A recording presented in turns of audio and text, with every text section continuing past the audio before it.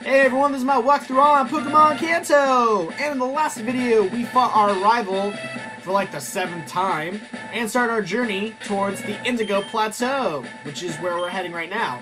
But in this video, after I switch around my Pokemon really quick, we're going to take on the 12th dungeon of the game, also the last dungeon of the main part of this game, and also the final trial to get to Indigo Plateau. So here it is, guys, dungeon number 12.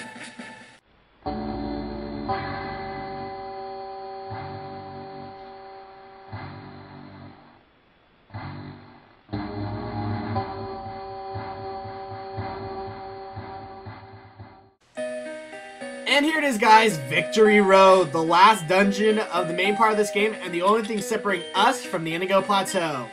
Now, just as a quick warning, this is a strength-oriented dungeon, so make sure you have a Pokemon that knows strength with you during this cave. Dungeon, whatever it's called. You know what I'm talking about. Yes. Also, you guys are going to want to have a lot of repels on, because this dungeon has a lot of high-ranking enemies, so you might also want to level up your Pokemon a lot. Oh, that's just great. That's just great. Do you know what, Onyx? Do you know what? Super effective move on you. Okay, good, that missed. Let's see if you like this. But yeah, just to tell you guys, repels only work against Pokemon that are below level than you. I believe you can find up to at least level 48 Pokemon in here. So, they're mostly rock types, but, and I guess I really don't have a use for rock types, but maybe if you want like a level 48 Onyx, this is the best place to get it. I mean, after all, you won't have to do much training in order to get it ready for the Elite Four. But I honestly would not choose rock, because rock is not going to be really all that good against what we're going up against, which you will see soon. But anyways, yes, these strength puzzles are needed to get rid of some obstacles that will impede your going through this cave. I'm going to cut this fight because I really don't want to show it. Ooh, a Ninetales. Do you know, I might show this, because she has a Ninetales, and it's a female. She thinks smart. Except for the fact that she uses Safeguard when it's the last Pokemon out, and the fact that my Pokemon's super effective against... Oh! Okay, Fire Spin's not going to do anything. Haha. Barely does anything. But yes, those strength puzzles, like I was mentioning before, they are required in order to get through this dungeon, as annoying as they are. And God, if there was any HM I wish I could get rid of, it would be strength. Like, to get, you know, get rid of puzzles. I get rid of strength puzzles immediately. Now right here, you have to make a choice on whether or not to get one of these two things, although you can leave and get the other one. I'm going to get this, which is TMO2, which is Dragon Claw, which is a great Dragon-type move, and I'm probably going to teach it to my Dragonair once it finally evolves into a Dragonite. The other item there was a rare candy, so if you want that, go ahead and get it. But I would recommend getting that Dragon Claw, especially for you Charizard users, because guess what? Charizard can learn Dragon Claw. But yeah, right now, Yukimi cannot learn Dragon Claw because Dragonairs don't have any hands. Doesn't matter yet. They don't evolve until level 55, so I have a while to go. So yeah, there are a lot of items in here. There's a lot of stuff fighting. I'm not really going to fight a lot of these guys on camera, mainly because I don't want to show that. Oh. Onyx, what have I ever done? Okay, well yeah, I did kind of wail on Brox's Onyx. Well, that was with the Bulbasaur. You should be picking on Bulbasaurs, not Laprases.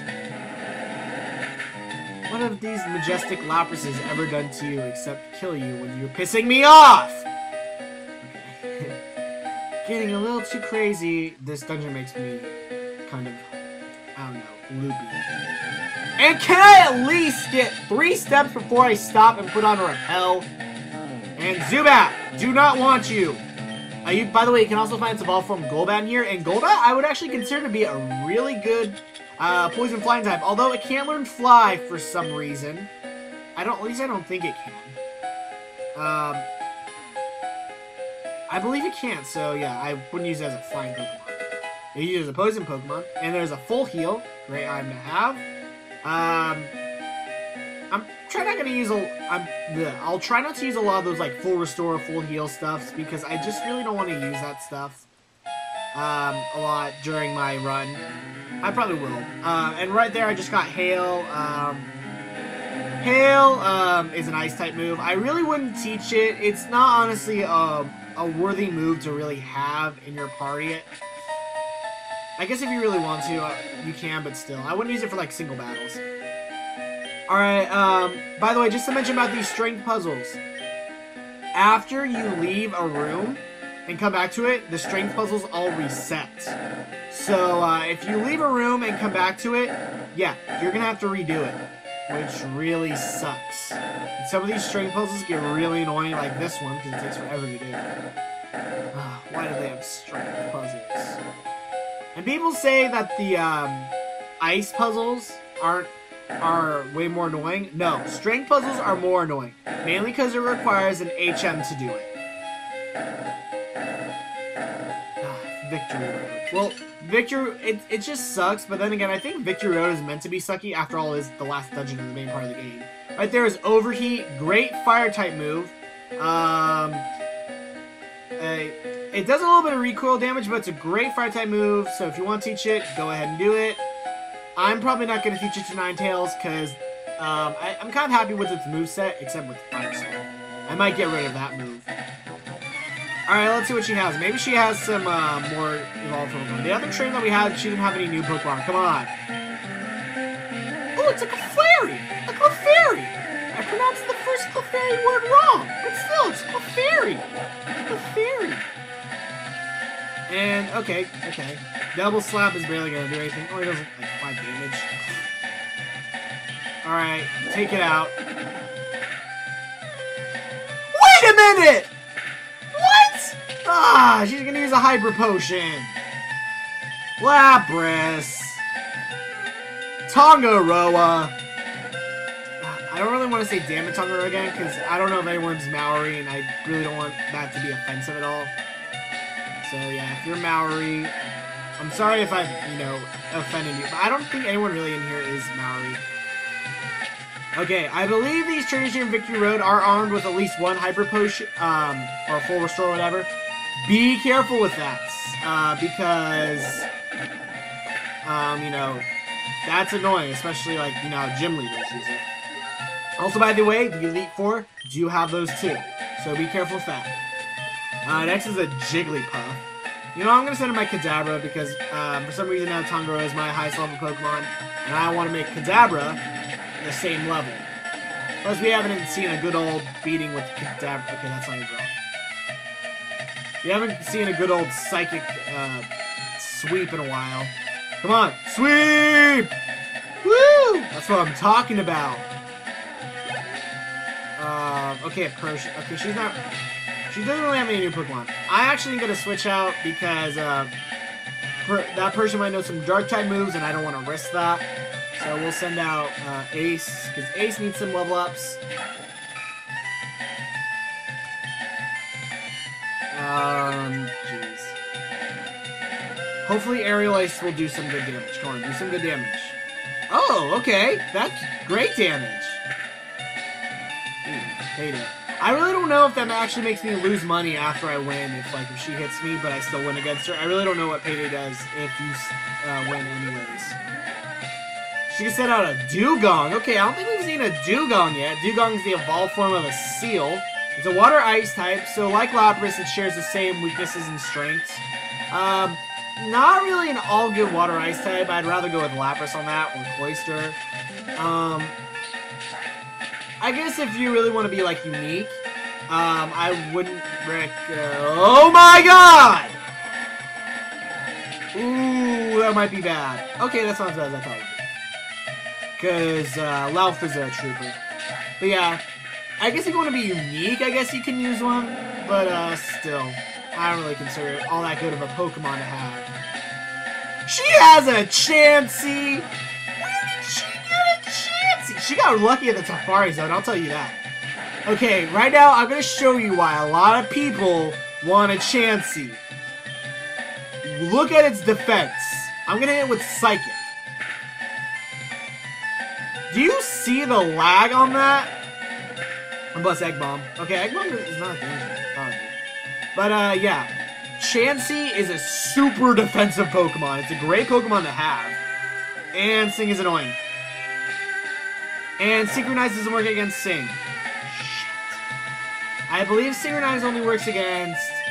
Paralysis I know it works against. I know it works against, what else does it work against? I believe it also works against Poisoning and... Burn. I just know it doesn't work... It also doesn't work with Confusion, which kind of sucks. That'd be awesome. But I would just tell you, the Pokemon are getting smarter as you go along, so she might try to throw out something. Kill it! Kill it! Kill it! Kill it! Oh! Oh, stop using Sing! Sing is a very annoying move. Is All's going to use a Sleeping Egg Bomb? Let's see if they use something new on this turn. If not, then oh well. Yeah, but Chansey is a great Pokemon to have. If you caught one, then goddamn, you got lucky. Would I use it for the Elite Four? I don't really know. That's kind of a tough one. I guess if you teach it a lot of good moves, totally go for it. But another thing that's good about defeating Chanseys, look how much experience they give you. Oh! Chansey is a great Pokemon to have. I've never actually really used one on my team. Like, I've caught them for the Pokedex, but I've never really used one on my team.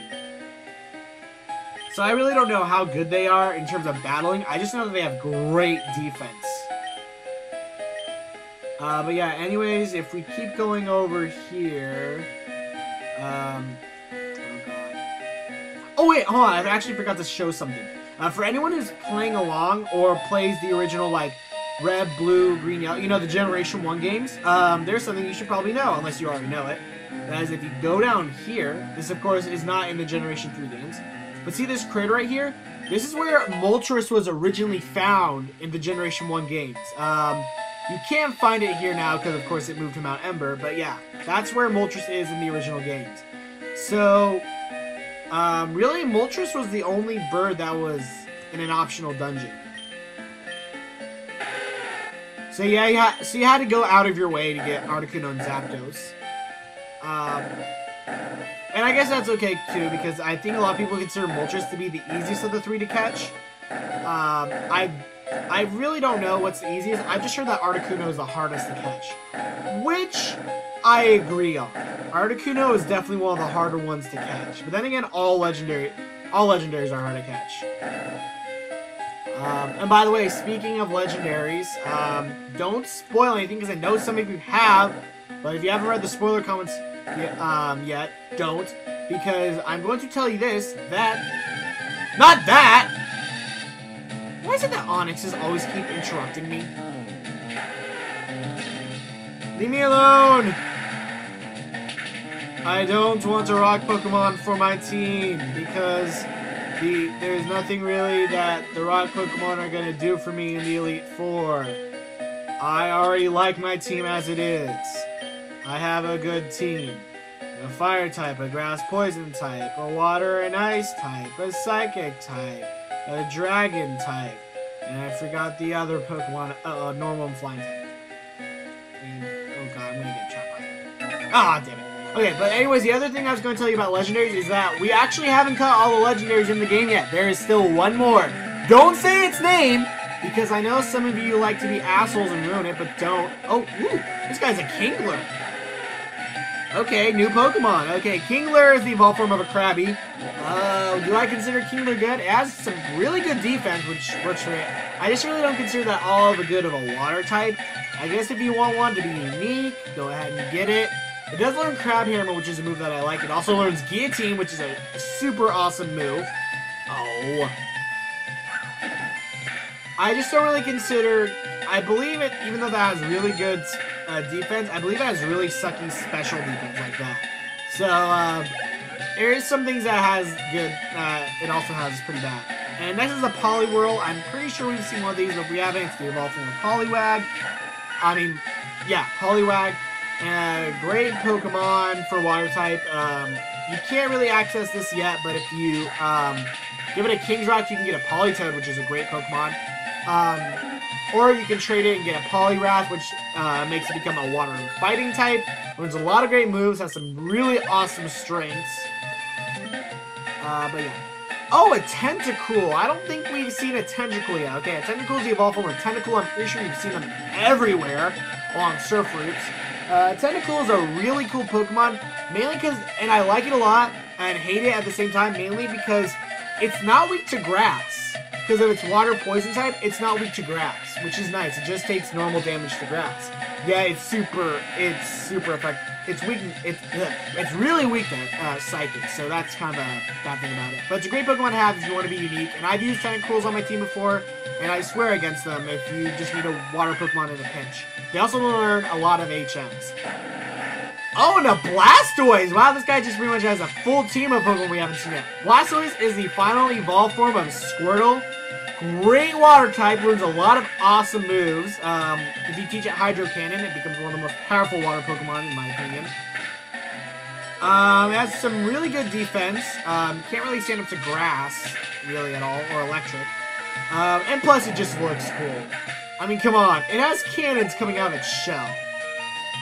And last is a Seadra. I'm pretty sure we've seen Seadras. I know I fought like a million Seadras. Seadra is the evolved form of a Horsea. It's pretty awesome, mainly because it learns Dragon-type moves. Mainly the reason why is because you can't get in the main part of this game, but it eventually evolves into Kingdra, which is the Water Dragon type. So yeah. Also has the ability of Poison Point, which is really weird considering that's not a poison Pokemon. So I really don't understand why it knows that ability. Oh, you're cheap. Look at these guys land one. But yeah, wow, this guy, I'm pretty sure we've covered pretty much almost every Pokemon now that we can see and get. Okay, I think maybe except for maybe like 3 or 4 or 5 we haven't actually seen in action, but we will. Okay, maybe like 10. Let's say 10, because we've covered a lot. I'm pretty sure I'll just check my Pokedex and just see how many I've actually encountered. But, anyways, yeah. The trainer, I'm not going to fight her. She mostly has fire Pokemon, so yeah. Alright, we're just going to push this down the hole, and then we're going to drop down this. For some reason, it moves over. Now we're going to have to push it down this way. And we're almost out of this dungeon, guys, if you can believe it or not. That right there is a guy who knows a lot of Psychic Pokemon, so if you have Pokemon that knows Dark moves, I'd suggest using that Pokemon. Oh boy.